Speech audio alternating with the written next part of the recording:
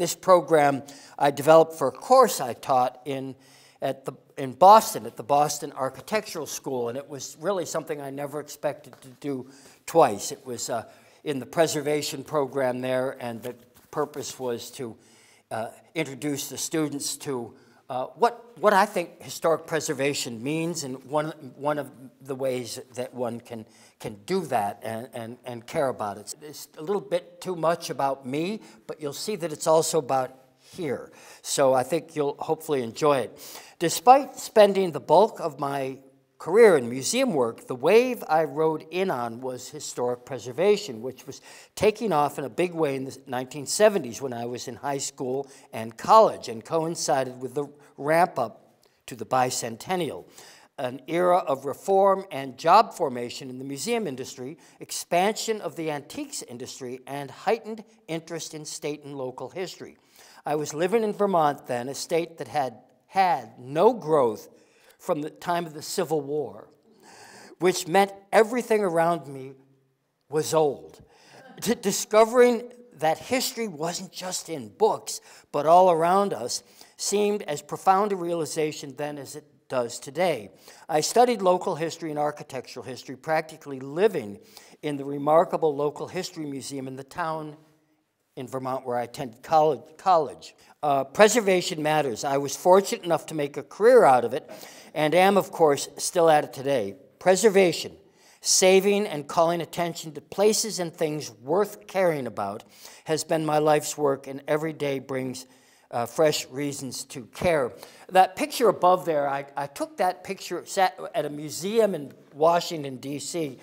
that no longer exists. It was called the Newseum, and it was all about, newspapers.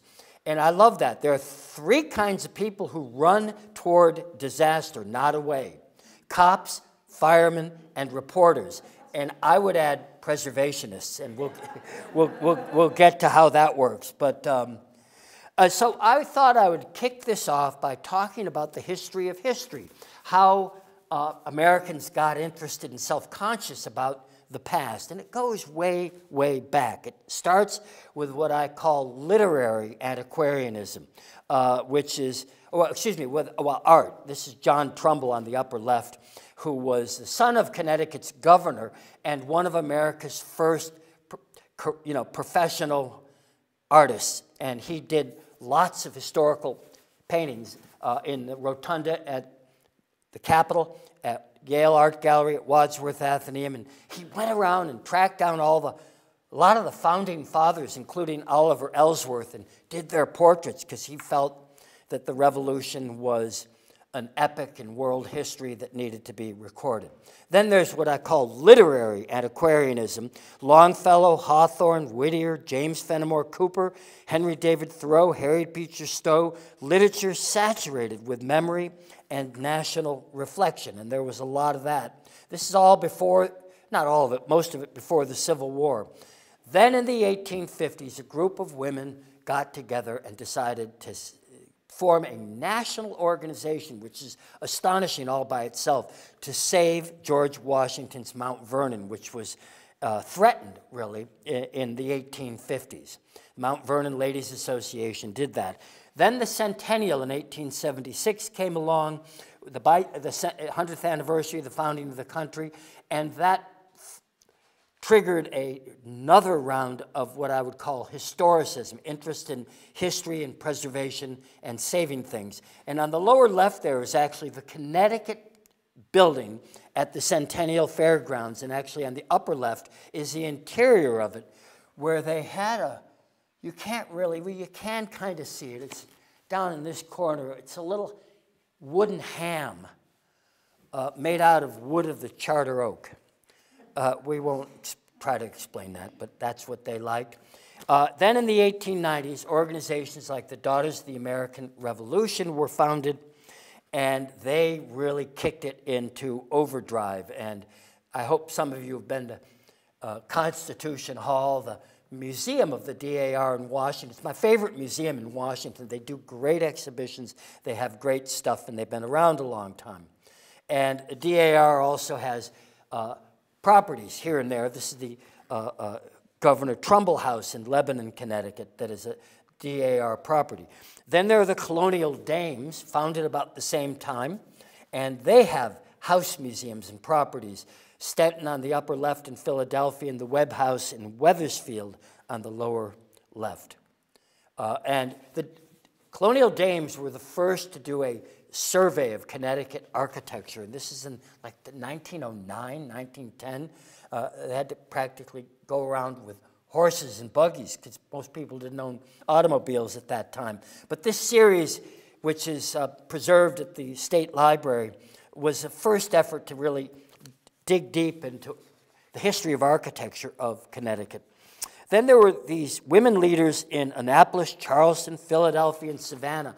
A lot of our early preservation organizations were founded by these groups of women here and there, and they did amazing work saving things and underscoring the importance of them. Historic New England, originally known as the Society for Preservation of New England Antiquities, was founded in 1909 in Boston, and they were involved in preservation, published this journal, Old Time New England, for decades, published just hundreds of articles about aspects of New England architecture and material culture and history. And they were involved in scholarship, also activism. And then there are these folks. These are some of my heroes. Cummings Davis on the upper left, George Sheldon on the upper right, and Henry Sheldon in the center. Henry Sheldon founded the Sheldon Museum in Middlebury, Vermont, where I attended college. And by the beginning of my junior year, the curator there, it's not a little, but they had like a part-time director, curator, did everything, person in those days. And she got so tired of me constantly calling and asking, can I get in and look at the archives? This is amazing. My junior year, they said, wouldn't it be just easier for all of us if you had a key? And that worked out. It really changed my life. Great place. And then just others like John Warner Barber of New Haven on the left, and Isaac Stewart of Hartford. These were pre-Civil War era Connecticut historians who really helped lay the tracks, lay the groundwork for an interest in all this stuff. Emily Holcomb, one of my heroes, we were just talking about the barn, the Wadsworth barn in Lebanon that was moved to Lebanon by Catherine Day. There are two women here, Emily Holcomb on the upper left and Catherine Day on the right, upper right, lower right, and a portrait of her in the kind of right center. She helped save the Trumbull House in Lebanon, saved the Mark Twain and the Harriet Beecher Stowe House, which has, for better or for worse, the biggest endowment of any house museum in America. I mean, it's beyond rich. Anyway, Emily Holcomb saved the ancient burying ground, the old State House. Catherine Day, somebody should write a book on her. She actually stood up to death threats. People threatened to kill her if she didn't knock it off. And she never knocked it off because, well, she was rich and she could get away with not knocking it off. But she was amazing, and I love her. And then my hero of all above all, is George Dudley Seymour of New Haven, about whom I speak. And he was a one-man preservation society who wrote books, and he did so many different things. I mean, this seems a little nutty. He was really fascinated with architects, the early builders and architects in Connecticut. He wrote books about them, mounted an exhibit at the Mattituck Museum in Waterbury in the 1920s about David Hoadley, and got into this snit because the brick center church in New Haven had been painted white, and that was not the original intent. And you know, the people in the parish and the minister and all, like, probably thought he was a screwball, but he advocated for removing the white and restoring the purity of its original design, and he did eventually prevail. He also brought Frederick Law Olmsted and cast Gilbert into a relationship with New Haven to do a city plan. In 1910, he was involved in city planning and was a counselor to the colonial dames in their old housing survey. And amazingly, nobody was thinking this way in 1910. He, when buildings were coming down, when old built houses were coming down in New Haven, he paid a photographer to go in and document them, at least before they were destroyed. And so he really was a one-man preservation society who also wound up buying and preserving the Nathan Hale homestead. And it was one of the first house museums in Connecticut, out there in Coventry. And the 1,000-acre Nathan Hale forest, that's a whole longer story that surrounds it. It's a very, very special place. Then there was Wallace Nutting, who when I first moved to Connecticut, I was doing research on Wallace Nutting for Wadsworth Atheneum, and he was also one-man preservation society. He wrote books, Connecticut, Vermont, New Hampshire, all the state's beautiful series. He wrote the most popular, successful books ever on the history of antiques, and then he did these incredible photographs, creating these colonial interiors that were really sort of stage sets, but he was really quite famous in the 1920s and 30s, and he assembled what he called a chain of picture houses. And this is in the 19-teens, long before house museums were a thing of any regularity. He had half a dozen of them, including the Webb House in Wethersfield, and then on the lower left here in Portsmouth, New Hampshire, and the lower right in Saugus, Mass. And then there was Jackie Kennedy, who turned the White House into a house museum. Decorative arts movement and a preservation activist. And those of you, us old enough to remember what was it, Von Mader, the record about the satire on her tour of the White House. Well, she was really involved in the preservation and furnishing of the White House and making sure people understood that it was more than just a house for a temporary occupant called president. And her legacy in preservation is, because she's so big in so many other ways, is kind of underreported. Well, my on-ramp into all of this stuff, I was a student in Vermont in from 1969 till 1980, and I went to this little school up in the Saxons River, and I could ride my bike 3.5 miles up the road to the Rockingham Meeting House, which is a National Historic Landmark. It blew my mind as a 14-year-old, and it blows my mind today. It's a national treasure. And this is how I started in the early 70s, getting interested in preservation. That's me with long hair in my dorm room at Middlebury College, and I've got, this is 1973, and I've got a gravestone rubbing in green on the left, a map of Vermont, or no, of Addison County, so because I didn't want to get lost, and of course my tie-dyes. So that's the way, and apples a lot of apples in Addison County, Vermont. So, and I just got really into it, architecture and cycling around. Eventually I had a car, so I could go a little farther. But in 1974, I had a friend who was a photography art student, and I was learning photography. We went on a 4-week road trip all around, did 5,000 miles all around Vermont, taking pictures of architecture, meeting people, and these are some of the pictures from that 1974 trip, almost half a century ago at this point.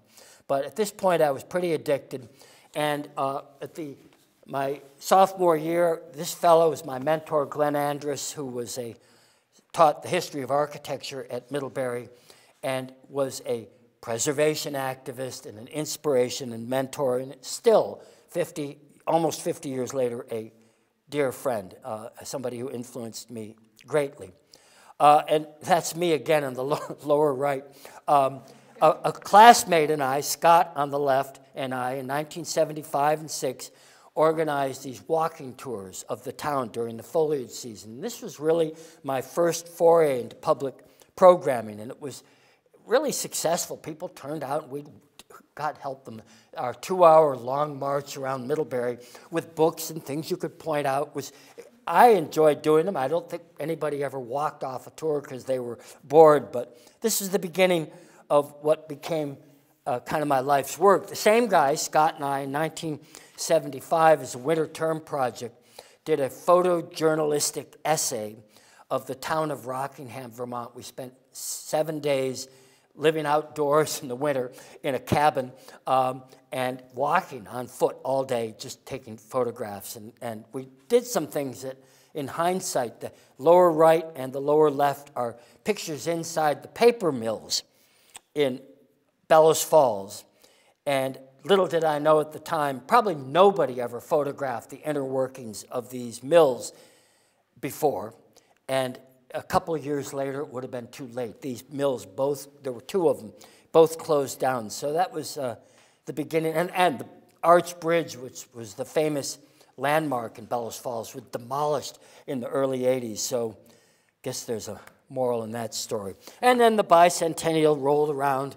And, you know, it was, again, those who were there remember a lot of kitschy souvenirs and sort of crap, you know, and was it serious? I don't know. But I liked it. I liked the focus on history, and I think that if you were to do a media search of that time, you'd find that the newspapers and magazines were ablaze with history. And I am all for that, of course. The next summer, that summer, 1976, I was applied for and was accepted into this Deerfield Summer Fellowship program, which I think more than anything changed my life, because after that I realized through the 10 weeks I spent in Deerfield as a student that summer that, that there was a whole world of people that did this kind of thing, and you could maybe make a little bit of a living doing it. I did, and it's been great, and Deerfield is fascinating. That summer, Peter Spang, who's in the middle in the picture, and he's now deceased, but the late Peter Spang, who for 60 years worked at historic Deerfield. He was hired in the 1950s after graduating from Harvard. He was hired by the Flints, who were building this thing, and for 35, 40 years was basically their only employee. And I was doing a project about Asher Benjamin. I won't get into it, but Abbott Lowell Cummings, who was then the director of the Society for Preservation of New England Antiquities, had written his dissertation on Asher Benjamin. Peter Spang thought we ought to meet and dragged me down to a lunch in Boston, and I got to sit next to.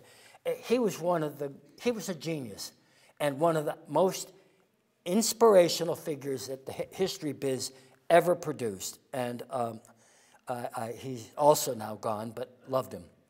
And finally, my senior year, I did a independent study of a builder, architect from, actually grown up in, or it started out in Tolland, Connecticut, and then moved to Vermont in 1805 to build this incredible meeting house, spent the rest of his years there.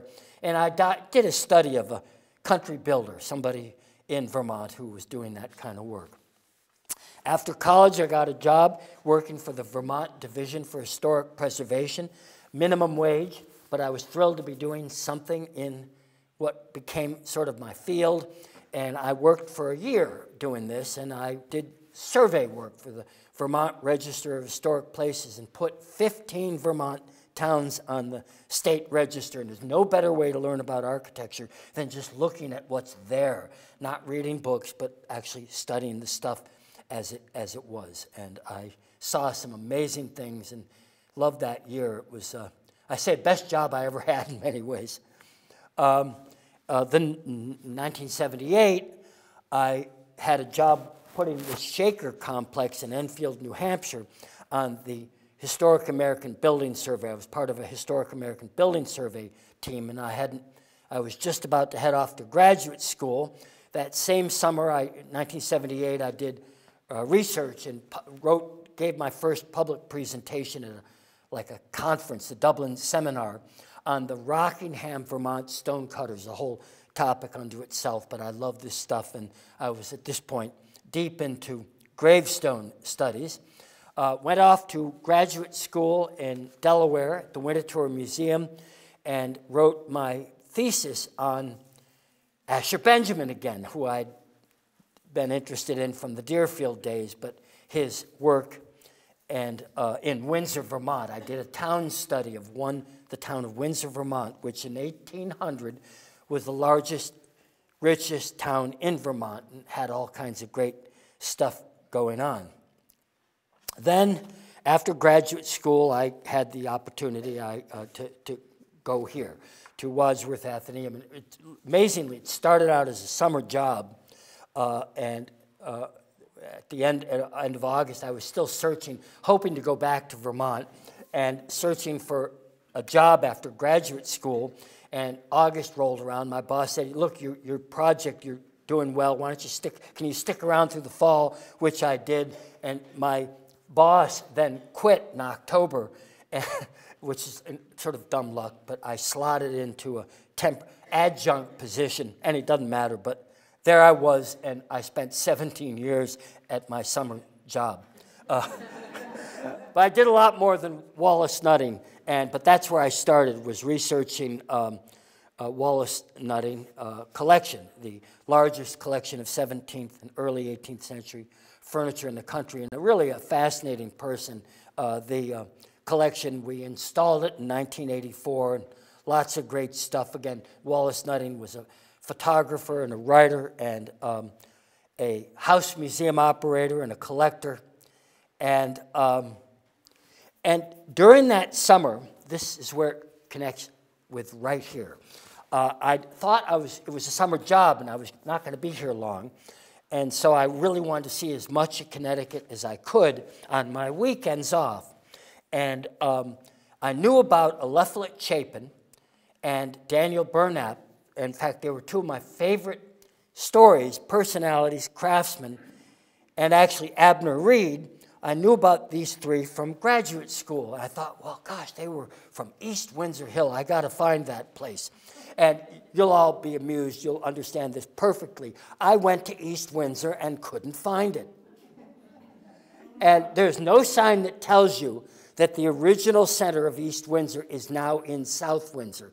And if you're confused, everyone's confused. But I did eventually get here. And I saw this, and my head exploded. I thought, oh my God, where is this? And of course, your whole main street here is a national treasure.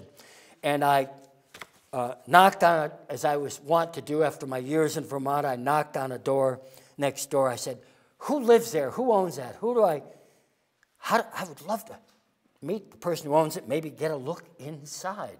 And they gave me Carol Burden's name. And I called her, and eventually she put me in touch with her mother, Hildred Raymond. And it's the damnedest thing. I must have had 4 long phone calls with Hildred Raymond before she invited me to the house. We would talk on the phone. She knew I was at Wadsworth. She knew what I wanted.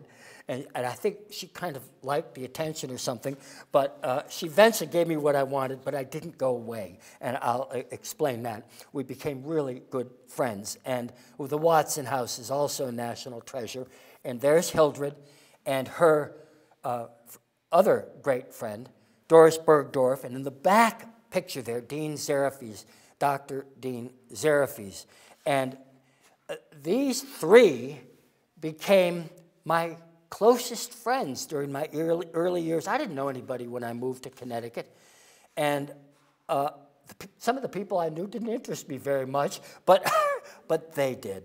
And Hildred Raymond and Doris Bergdorf had the most innate, natural, organic preservation instincts of anyone I ever knew. Hildred just lived for this stuff, and she, I guess, decided that I was maybe the real deal or something, so she indulged me, and we really became very close friends, and I still regret that her decline into Alzheimer's, or what it was, took almost the last 10 years of her life away from us. But she was an amazing person, and Doris is an amazing person, and Dean Zarafis, I love them. And then in '83, I did what is still the coolest program I've ever been involved with, which was this interpreting a community through its artifacts. I went back to Vermont, got my professor and Scott Morrison, the guy I'd done those projects with, and others, and we did a 2.5-day intensive program about learning to understand, to see, and to appreciate the architecture and cultural material of the community. And it was great. Then at some point, I guess I forget what year, maybe around 84 or 5, the ancient burying ground in Hartford was embarking on a big restoration project, and I had sort of a side gig that I did at nights and on weekends helping them. The director of the Athenaeum strongly encouraged me to get involved in this. He knew I was into gravestones, and we wound up raising $1 million for restoration work there, and I got a book out of it, and I don't know, it was just a great project, and it needed everything, and that's a whole nother topic for another day, but gravestones, cemetery restoration. I should just add that during the pandemic, it's a little crazy, my wife, who some of you know was formerly the director of the Windsor Historical Society, retired days before the pandemic started. So talk about good timing. So now we're home full time, and what do? We spent 100 days visiting graveyards and cemeteries, took 8,000 photographs, and it's the best object-related project I've ever done, and maybe another time we could talk about some of the restoration possibilities. That, by the way, on the upper right is the book about the ancient burying ground, and we did some programs and activities, and it was, you know, I just love this stuff. The Association for Gravestone Studies, I was one of the founding members and helped lead a couple tours that they did during their conferences. All this, most of this time, I was working on an exhibition at Wadsworth called The Great River that opened in 1985, and it was for Connecticut's 350th, and it was, big is not necessarily better. It was the biggest exhibition ever mounted at Wadsworth Athenaeum, and it was, you know, we got money from various sources, and it was a pretty epic project that involved a large team of scholars and volunteers, researchers, and we visited every town in the Connecticut Valley, every historical society, 140 private homes and collections, and it was pretty amazing. And we got lots of media coverage. This is our Connecticut. And this was, you know, partly through Deerfield, partly through my Windsor, Vermont survey, graduate thesis, and just partly because the stuff here is so great. You know, the Connecticut River Valley was the place I chose to do what I do. And I have no regrets, although there are days I wish Hartford would get its act together, but we'll leave that for another day. The exhibit was pretty big, and it included, it took me years to realize that this sort of preservation instinct was pretty fundamental to everything I did, even as a museum person. I was organizing programs and exhibits designed to get people to care about stuff they could maybe have an influence in saving. And these are just some pictures of that exhibit from 1985. And at the end of the show, this is complicated, but this room in Middletown, the owners had been coy. I hadn't even gotten to see the room. We wanted to include it in the book, but anyway, they were being difficult. And it turned out the people who owned this house, the Seth Wetmore house in Middletown, were gearing up to sell the room out of the house, which sounds crazy, but they had Sotheby's and the Metropolitan Museum of Art bearing down, wanting very much to buy this. And I think it was one of the cool things I ever did, really, which was persuading them to sell it to us and getting the Athenaeum. Biggest thing I ever bought was $250,000 project at that time in the early 80s. So it was a big deal. Got some news coverage, certainly, and, you know, it was great. And at that point, 87, 88, I decided that if I was going to do colonial, early New England stuff all my life, I probably needed to move. because I'd pretty much done what you could do, not all of it, but a lot of it in Hartford. So I decided, you know, this is my home. I had gotten married at this point. I liked it. We had a house, interestingly enough, that we bought from Jack Bergdorf's cousins up in Enfield. Doris actually put us onto the house we've now lived in and love for 37 years. And I decided to pivot, to get into something else, but to stay here. And that's something else with 19th century Victorian revival. And we wound up doing a very costly restoration of the Goodwin Reception Room, one of the great rooms I did an exhibit called Victorians and Moderns. And at this point, still very interested in gravestones. I went up into the north end of Hartford and discovered Old North Cemetery, which to this day remains one of my great pet passions. It's in one of the poorest neighborhoods in Connecticut, and yet there's no teaching platform. If Wood or anybody ever wants to organize a little tour there, get a group, come down, you'll lose your minds if you've never been. There's so much there, so much history, so much art, beautiful place. And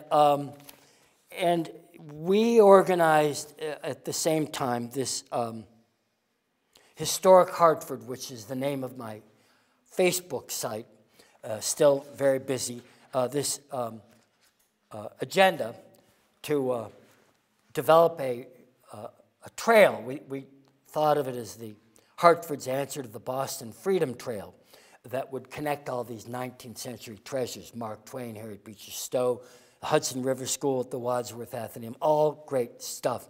And that led to Twain's World, which was today if you were to buy the kind of media support that the Current gave this topic, would cost you $500,000 probably.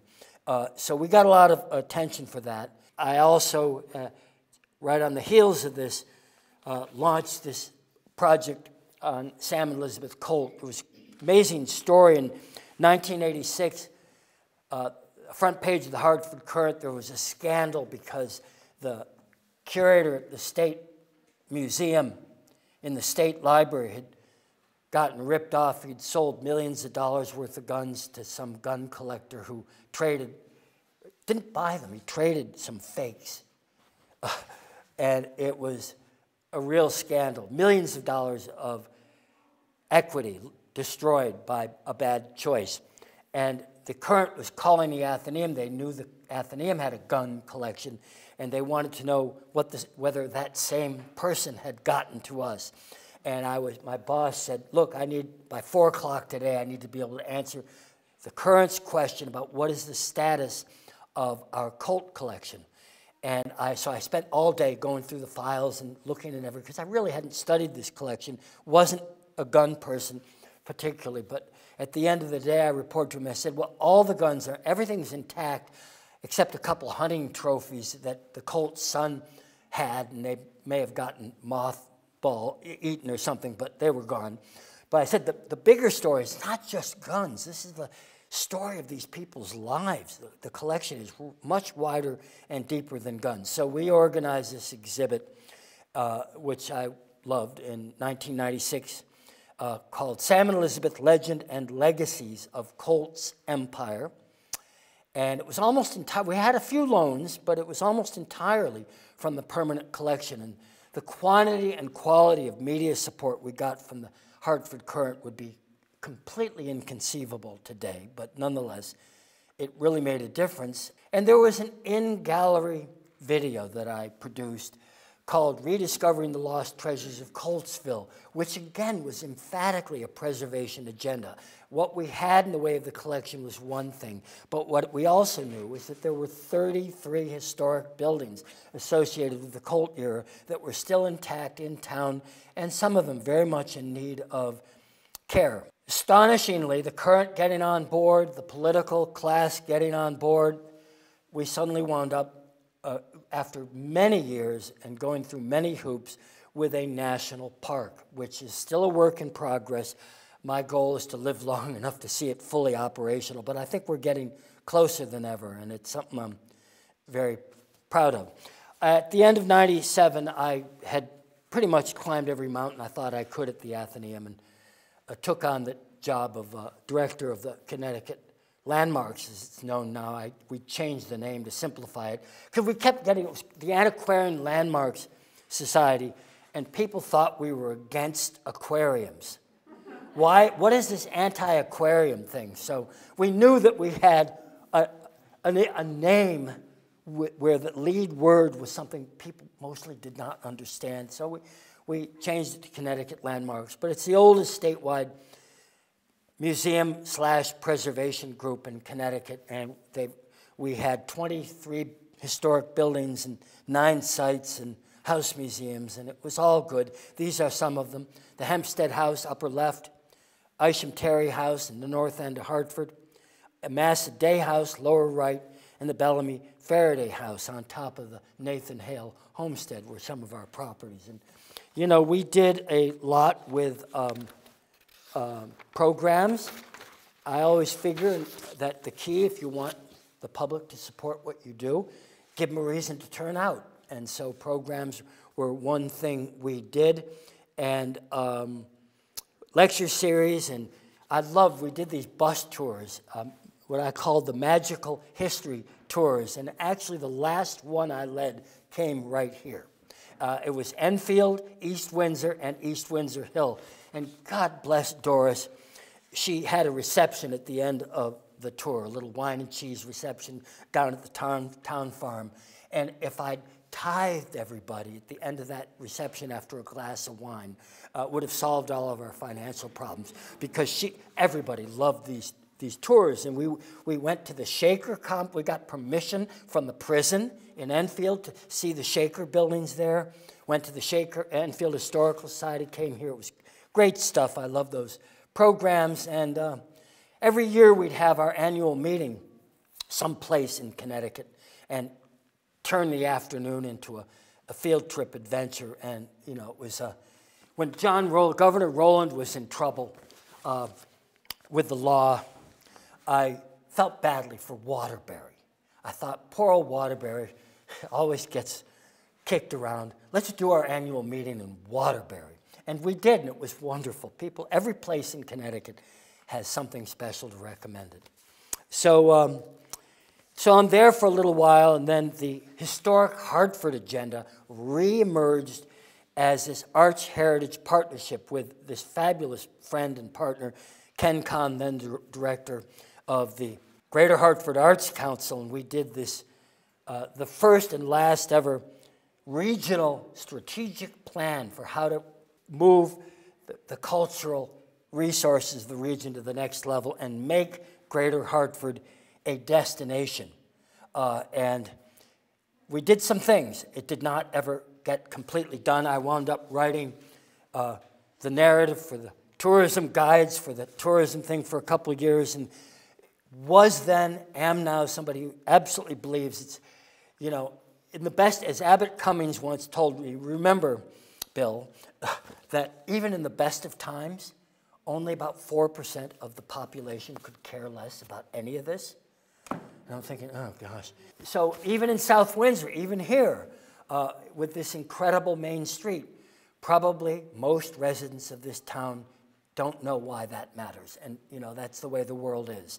So if you're gonna make visitation work, you gotta look beyond your immediate residents to make that work. And that's where tourism comes in. And you know, I've written, God, probably 50 op-eds for the Hartford Courant over the years, and on different things, but tourism is one of my beats. And then they sometimes cover stuff, and I got really into North Hartford, and I'm still into it.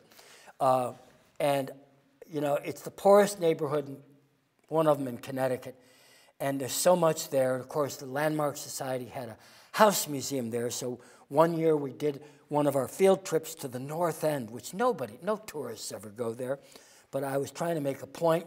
And in 2004, we organized this all-day-long festival in North Hartford with tours, lectures, performing arts venues, all kinds of really cool stuff. And you know, I wish that had become an annual. It was a really cool thing.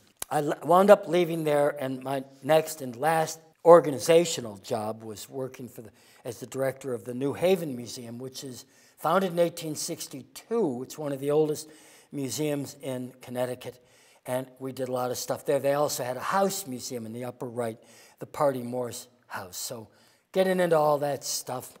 And I then became after a turnaround there, which was not easy, but we did it. I spent 10 years doing consulting work, doing projects, and you know, being self-employed. And I kind of like that best, to be honest. And because I run toward disasters, not away from them, when the American Association for State and Local History, I mean, there'd been this whole insane movement in the early O's to stigmatize the biggest and, to me, most important sector of the whole museum industry, which are historical societies and house museums, most of which are small, most of which are poor, some of which are pretty lousy, but almost all of which have something to offer, and some of which are the greatest museum experiences I've ever had, and I've visited 1,000 museums in my life. And when the professional group for the museum industry runs on the cover of their magazine, "America doesn't need another house museum," my head exploded, and I became, not that we need more of everything, but I would like these same people to tell people what I do every day on my, not every day, but every week certainly, in my Housing Our History Facebook site, where I do museum reviews and talk about stuff the press never covered. Tell us why these things matter, and if you can't, shut up. And again, I just, you know, I've been to so many. I love this stuff. And these are Berlin, Connecticut, Keene, New Hampshire, upper left, Berlin, Connecticut, clockwise, Keene, New Hampshire, Woodstock, Vermont, and Little Falls, New York, that little bank on the lower left I love. And these are all historical societies. And some of them, like the Litchfield Historical Society in Connecticut, money helps, and the Litchfield Historical Society's got a lot of money, and they do amazing work. But you don't have to have a ton of money to do amazing work. And this is in Waldoboro, Maine. And, you know, many of these organizations are volunteer-run, and they do stuff that just takes my breath away sometimes. And they have stuff. Carolyn and I were just talking about the barn door, whatever it is, downstairs of the Indian. That is an incredibly important artifact. And here it is. Of course, you got a lot of great stuff here at Wood Library. And then this was one of my consulting projects, is doing hopefully a full turnaround for the Shaw-Hudson House in Plainfield, Massachusetts, the second or third smallest, population 900. This is the earliest it's among many other storylines. First of all, it's a time capsule, which means everything in the house came with the house. No curators collected anything. It's an organic, pure artifact of the past. And that includes, among other things, the earliest intact medical space in the United States, a doctor's office from the 1830s and 40s that is intact and includes, among other things, issue 1, volume 1 of the New England Journal of Medicine. I mean, this guy, Dr. Shaw, was an important figure in medical history. And anyway, it's great stuff. And this is my Housing History is my Facebook site. I talk about the topic. I've written articles about it. And I'm kind of chipping away at a book project I hope I live long enough to see get done. At some point, I was pushing back so hard on the anti-house museum thing that I finally got a call from the Boston Globe, which was what I learned the hard way, is once a bad story gets out there, the media picks up on it and they just reiterate it. So this anti-house museum thing had been picked up by a half a dozen newspapers, and nobody had challenged it. So she calls up Ruth Graham at the Boston Globe, and interviews me. And anyway, I didn't probably change the world, but I did go on record affirming as strongly as I can why I think these things matter.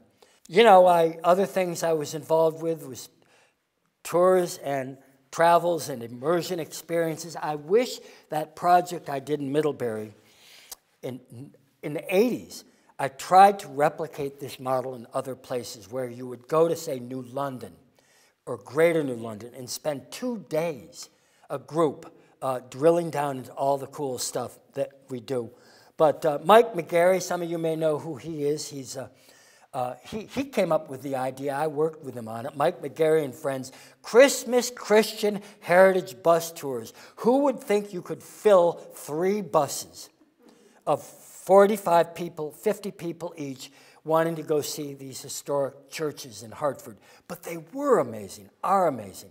And I also organized this African-American Freedom Trail, Freedom Tour of Washington, D.C., where key to life is connecting the dots. And most communities don't have, you know, they're not historic Deerfield or Colonial Williamsburg.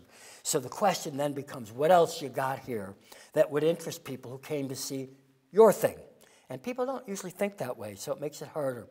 And I'm dying to do a bus tour.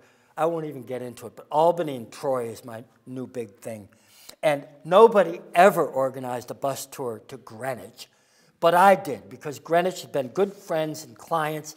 They were having me do things for them. I'd done a 75th anniversary exhibition for the Greenwich Historical. I said, you know, let's show you a little love. So I put together a day in Greenwich that, I mean, it was fabulous, and we loved it.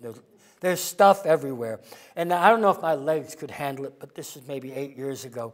I did bicycle tours, 13-mile bicycle tours, both in New Haven and Hartford.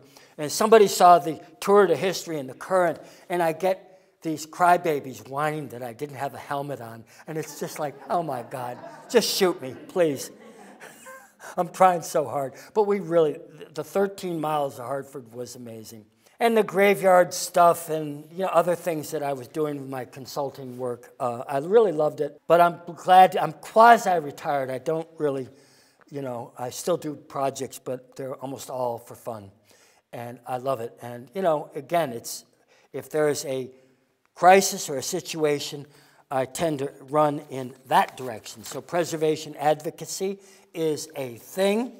I am trying still, it's been through the General Assembly twice and never got on the floor out of committee for a vote, but we're trying to create this industrial history trail. I got very interested in industrial history through Colt. I have a video on my YouTube channel, William Hosley YouTube channel. I have a video about this industrial history trail that gets it down to about 7 minutes, you know, what it is, where it is, why it matters.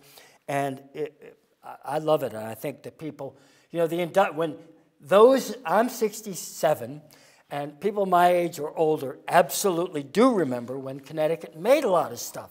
When my first summer in Hartford, I went to Willimantic, and the American thread mill was still, people with the whistle would blow, the shifts would get out. That world is pretty much entirely gone, but Connecticut made everything. And the evidence is there, and many of the buildings associated with it have been destroyed or are at risk, so I want to call attention to that. And every little dot on this map represents an industrial site that was part of this, is part of this trail, if we can ever get it out of committee. And if you've got a state senator or state rep that might be interested in this, call me, because we can send them you can send them the video and tell them why it matters to you if you agree. Places like Putnam and a lot of these industrial towns in Connecticut are a little worse for wear today, so they need this. The tourism, the sense of self-respect and pride in accomplishment, these were places that were hugely important nationally, and maybe they struggle a little bit today because the industries that created them are gone, but Putnam is one of those places. These are, on the upper left is the Taftville section of Norwich. On the right is Vernon. And on the lower left is Thompson, Connecticut, industrial sites. This is sad. I was called in to do a documentation of the mill building on the left before it was demolished. And most people don't think of this. They're either embarrassed or ashamed that they're destroying something, so they don't bother even to go inside and take a picture. Well, I did. There's a video on my YouTube channel about this incredible building. I won't spoil the fun, but it's really worth a look. And on top of the little red building on the left there that is demolished, the blacksmith shop associated with it is still there, and the Historical Society in New Hartford still hopes to preserve it. I don't know what's going on with that, but I tried to help. And then I got involved in Suffield. This is like modernism, which is not really my thing, but this Warren Plattner, modernist architect, designed library in Suffield was in the crosshairs, and I was part of a group that pushed back on demolishing it and replacing it with a new super-sized library. And I'll never forget going to a town meeting. They had a big meeting about this at the high school in Suffield, and I at one point stood up to say something. It was 500 people in the audience. And I said something. Somebody got up and said, "Who are you and where are you from?" I said, "I'm Bill Hosley and I'm from Enfield." And they said, "Well, this is a local affair." I said, "That's fine, as long as you don't intend to get any state money to help you with this new library project. It's a local affair. But if you're taking state money, it's goddamn well my affair too." And that got a little timid applause from a few people, but in the end, I would like to say we succeeded in stopping the new library, but it was really the financial crisis of 2009 that killed it. But it's still there. And this spawned another pet interest, and Wood Library is part of this program.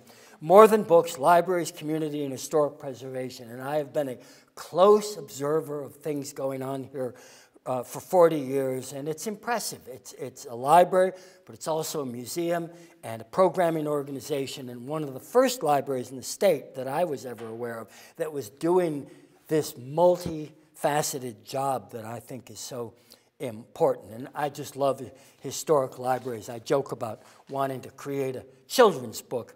I'm not going to write a children's book, but one of my favorite libraries in Connecticut is out in Norfolk. It's so picturesque. And I was there one day, maybe even the day I took these pictures. Norfolk thinks of itself, they call themselves the icebox of Connecticut, coldest town in Connecticut. It reminds me of Vermont.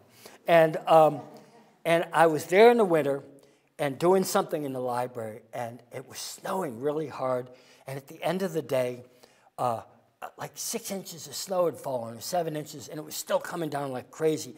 And it was at that moment I had this fantasy about being trapped in the library overnight during a snowstorm, because they've got this, you can barely see it in the right, but the fireplace, and with a big roaring fire. And I just thought that was sort of beyond romantic. And anyway, it's a great building.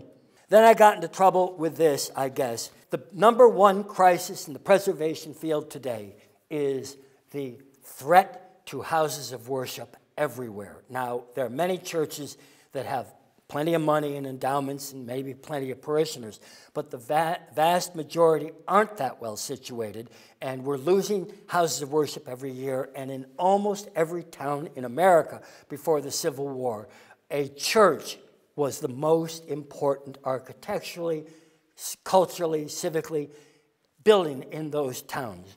And so we've got a real crisis brewing. What do you do with a church that no longer has a sufficient parish?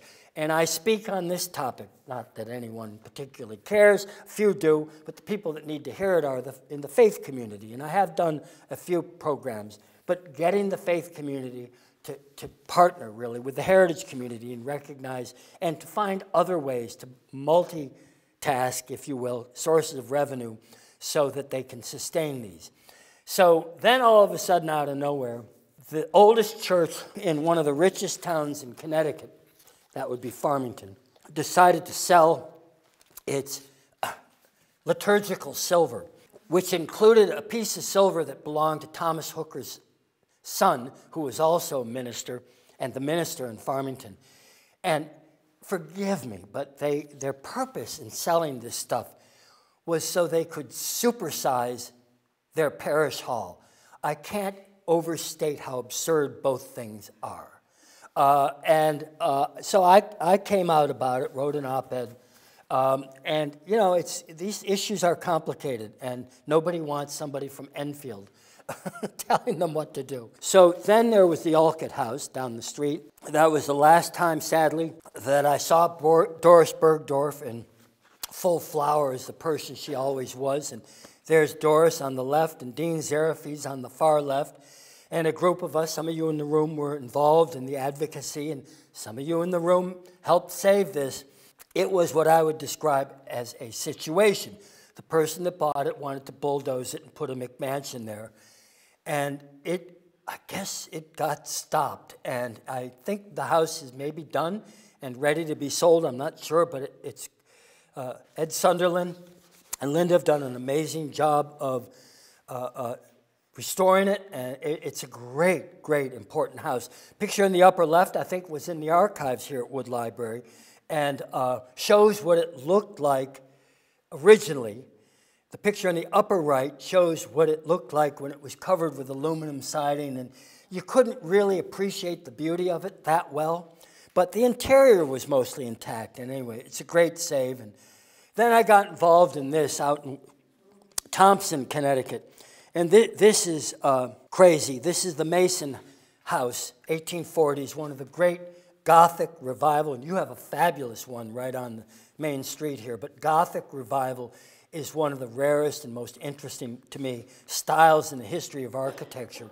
And this house had been bought in, I guess, in the 70s by a guy named Mario Bowata, who was a New York interior designer and whose whole thing was hanging out with the moneyed set. And he bought it, I guess, with the idea he was going to restore it or do something with it. And maybe he had a clash with the zoning. I don't know what happened, but he sat on it, and 20 years went by, and it was a demolition by neglect situation where he wouldn't sell and wouldn't fix it and wouldn't care for it. And it was right at the heart of the historic district. And that woman on the lower right there, Donna Serrard, conducted one of the bravest and most visionary preservation campaigns I have ever witnessed. And she used social media to do it. And she got me more involved, others more involved, and that is now a save. But these things don't always work out that way. As I mentioned, I'm very interested in graveyards. I'm presently involved in a project trying to save the Marble Museum up near Rutland, Vermont, and that's a whole nother topic for another day. But I recently did a program about the marble corridor of western New England. It stretches all the way from Danbury to practically the Canadian border, and there were all these quarries and marble cutters and stone cutters and sculptors, and it's a largely unreported story, so I'm involved in that. And then this is kind of funny, 1984, because I rush in the direction of trouble. The George Eastman House, I happened to grow up in Rochester, New York, before I moved to Vermont. This was the first museum I ever visited twice. And it was across the street from the church we attended, and my parents would be at like coffee hour, and I'd be across the street at the George Eastman House Museum of Photography, which was great, and I still love going there. And a member of the Board of Trustees decided that they didn't have the money to care for everything, that the house was the main thing, and that the photography collection really would be better off in Washington, D.C. with the Smithsonian. And that, with me, is like putting a match to gasoline. And so I sat down and banged out this op-ed, just sort of chastising the city for neglecting this and letting it go, and we won. It became a cause célèbre, and on the lower left there is a fan letter from one of the staff people saying, God, thank you for saying what we all think. So sometimes the journalism can be your friend. We lost this one, and I did an op-ed on this. The Hitchcock, did anyone ever see the Hitchcock Museum in Riverton? It was really very good. And there is no excuse. When they wound up selling the collection and liquidating it, I mean, it brought like $250,000, like nothing really. And anyway, it shouldn't have been lost. And this could have been lost, but it wasn't. I did not bet on that. The Infinity Hall, the Norfolk Opera House, Norfolk, Connecticut again. And I was involved in creating a National Register district in the North End around the Isham Terry House, the Second District School, Keeney Clock Tower, and some other things. And almost before the ink was dry on the National Register appointment, the city bulldozed the Signature building at the center of the historic district, which is after promising that their goal was adaptive reuse. So they not only were stupid, they were liars. Oh, God, this got me in trouble. This guy used to be famous, Bob Bishop, wrote a book on Collector's Guide. He was the founder of the Folk Art Museum in New York City and had a collector's guide where he explained to people how they could collect gravestones. And I jabbed a knife through the heart of that. And then I've talked about George Dudley Seymour. He was a visionary and may do a book on him someday. I've certainly got enough material. He was a genius and the greatest friend Connecticut ever had. He died in 1948, but he's very much alive for me.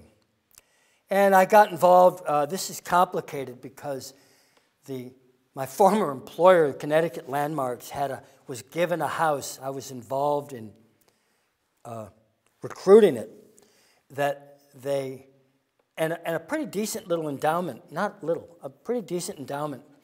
And they were going to sell the house because they didn't think whatever their position was. And I just thought they weren't thinking it through. And so I did some things. And then the New London Day had a reporter that jumped on this and just kneecapped it, this neglect of these two properties. And look, Connecticut Landmarks, I love it. I'm a member. I support what they do even now. But it's often about money. And they don't have a lot. And so Nathan Hale Homestead and Phelps Hathaway, a few of their properties, Bellamy Faraday, have money, but some of the other properties are poor, and I know how hard it is. And then I got involved in this, and I won't go into it, but the Berkshire Museum in Pittsfield, another organic, civically originating campaign to save something. We failed. This one didn't work out. The Berkshire Museum had decided to sell off its art collection, including famously one of the most important pictures by Norman Rockwell that he donated to them. But they had a really great art collection, and the trustees smelled money, and some grifter got a hold of them and sold them on some absurd concept of a makeover. Everybody's not going to agree about everything, but sometimes you need to push back. And we did, but we lost. But it created a spirit in the community that I still think is impressive. Public speaking like I'm doing now, I mean, I think of myself as a teacher, and I love going around and sharing the news about things. We're doing a series at the Webb Dean Stevens Museum beginning at the end of this month. I'd love to do bus tours. I haven't done one in a long time, but I did the Civil War Treasure Troves bus tour for the Connecticut Historical Society, where we went to Middletown, Rockville, Winstead, and Hartford. And you ask, what do they have to do with the Civil War? Well, you should have been on that bus, because it was an amazing experience. I'm presently involved. We're doing something at the Isham Terry House on the right there on April 23rd. Frederick Law Olmsted in 2009, the Atlantic Monthly, the magazine, rounded up 10 eminent historians to identify the 100 most influential figures in American history. And Frederick Law Olmsted came in 49th. And, you know, in the top 50, you got people like George Washington and Abraham Lincoln, you know. And he is a breathtaking epic story. He was born or raised almost across the street. The building's gone from the Isham Terry House, and he's buried in the North End. And so this is an opportunity to tell some stories and to capitalize on an incredible piece of history that is Hartford-centered. These institutes, I don't know if I got the energy anymore, but I've talked to Greater Bennington, Rockingham, and I love the Mohawk Valley. Dean Zarafis and I used to always talk about, he loved going out there to the Mohawk Valley, the area between Amsterdam, New York, and Utica, along the Mohawk River. Very historic, very interesting. And these immersive experiences, I just love doing them, where you spend a couple days and look at a lot of stuff. Winstead, Naugatuck. I mean, before I left Landmark, the people that were signing up for our bus tours had gotten more and more enthusiastic, and I said, my God, could I do a tour to Bridgeport and still fill a bus? And I never got a chance to test it, but I think we could have. In Bridgeport, it gets a bad rap, but there's a lot there. So that's African-American history, very interested in it. There's stuff everywhere. And this is some of my social media stuff.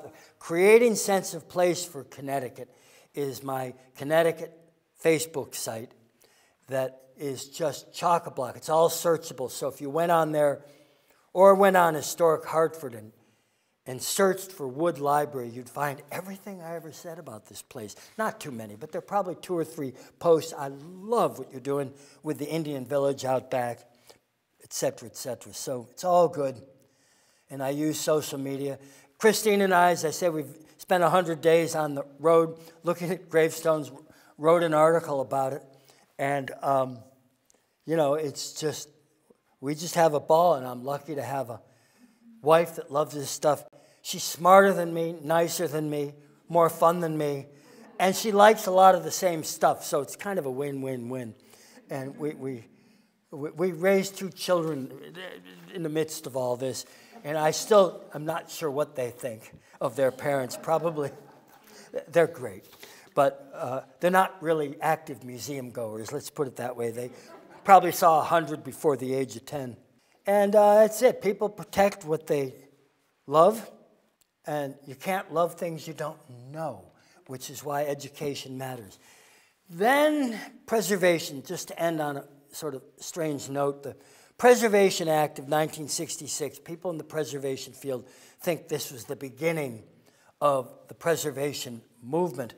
It's not the end. It's a good thing, tax credits and all that, but it's kind of displaced the spirit that the women in Savannah and Charleston and the DAR and the museums everywhere,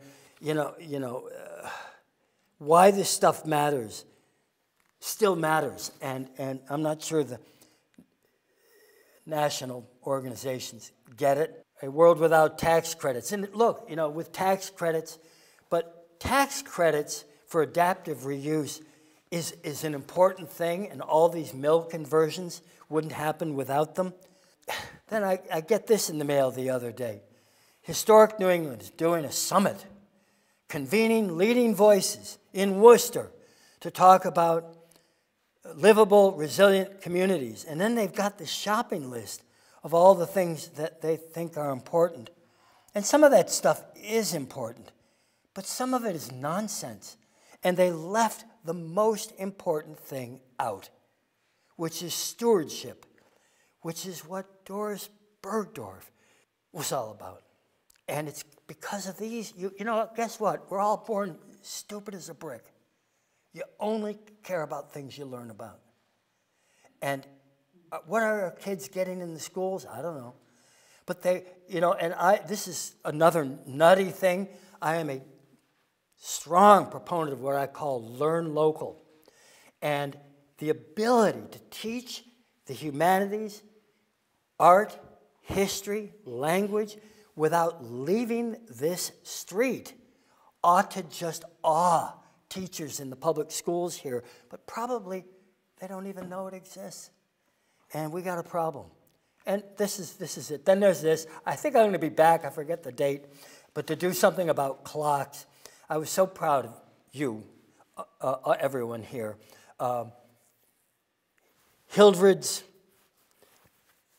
sons inherited Carol's house and stuff, and they don't live here. And personally, I think things should stay where they belong when possible. And I got a call saying, you know, I know you know a lot about these antiques. We'd like to keep the stuff local. Can you help us? Anyway, long and short of it, it's the Daniel Burnap clock right around the corner here. Burnap, you got Chapin, you got Burnap, and someday maybe you'll get some really cool thing by Abner Reed, or maybe even we could put it right on that wall, a big photo blow-up reproduction of his incredible 1811 map.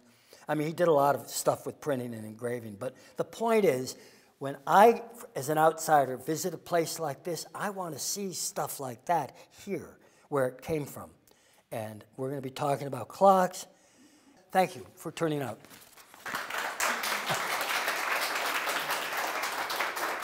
It's never too late to start. And you know, I didn't go into this, but I still pray that the town farm is saved. And I don't know what's going to happen with that, but Doris is still with us, but not with us. She's, I guess, at Kimberly Hall, and I spent years with her talking about it. And I went on tours, and I'll tell you, I mean, this is crazy, but I organized a tour for this group called the Walpole Society, which is a national organization of rich collectors that literally includes some billionaires and nobody who isn't a multimillionaire. These are rich boys. It's a rich boys club. And they came to Hartford for their 100th anniversary in 2009. And architect Jared Edwards and I organized a bus tour. I was asked to help with that. And I thought it was great. Jared and I were completely on the same page. What would be, if you had one day to show these people the coolest stuff around Hartford? Well, they'd had a dinner at the Athenaeum, and I think they'd gone to the Connecticut. But what can we do? And we organized a day-long bus tour that ended with a wine and cheese reception at the town farm. And I had a DuPont, one of them. And what, you know, these people, the millionaires and the billionaires, I call them, just say this.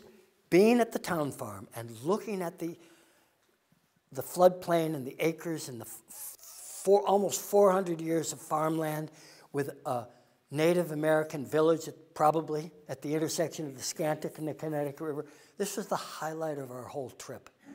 And Doris was so cool. It was the only time I ever saw her put on lipstick. I wouldn't have even guessed that she owned any, but it was...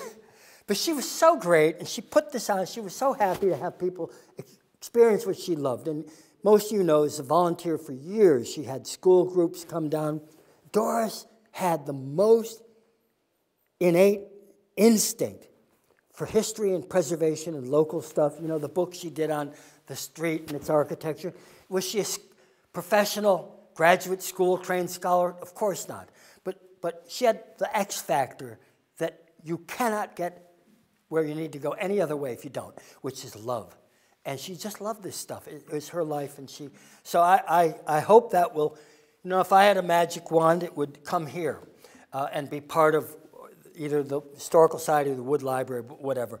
I think it's sustainable, and I think I know how, but, oh, Watson House? Yeah, what was that? Yeah, that was, Hildred Raymond owned that, and it's really cool. It's got, it's, you know, if you went to Salem or Portsmouth, New Hampshire, some of the really posh, rich colonial cities, you would find some of these three-story mansions.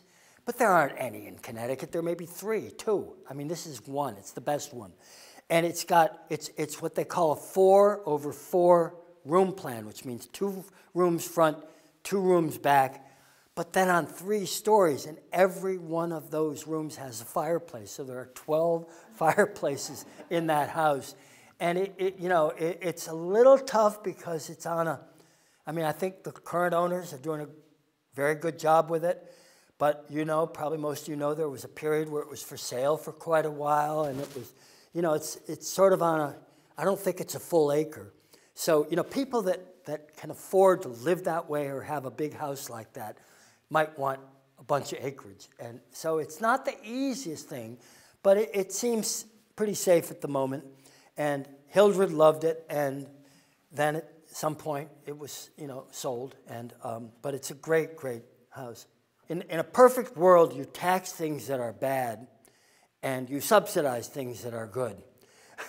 And we do the opposite here. We subsidize gambling and marijuana, and we tax you when you're preserving something. It's crazy, but nonetheless, there really ought to be provisions that help with the stewardship, that give a little bit of a tax break to people who are obviously spending more money than they'll ever see out of it. Look, I think that sometimes the construction industrial complex, which is what I call it, people who build things for a living, forgive me, but to them the only good house is the house they're building.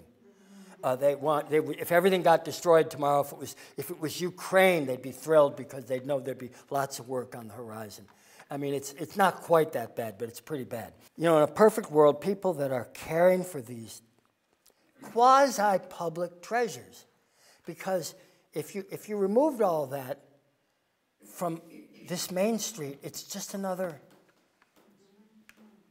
homogeneous, bland piece of real estate. I mean, what makes this place special is all these historic buildings. And I'm not saying people should get a huge tax break, but a little thank you once in a while might be nice.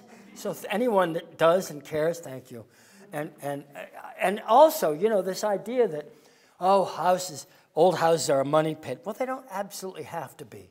And, and I'm not going to trash every new thing that's built, but a lot of houses that were built in the 70s, and they really almost build things today for maybe a 50-year lifespan before everything needs to be replaced because it was built with garbage materials and et cetera, et cetera. So, there are no simple answers, but I would call Preservation Connecticut and the state office, and I should know, I'll look it up, what if any, provisions there are for tax abatements for the kind of investment that's been made in that Alcott house.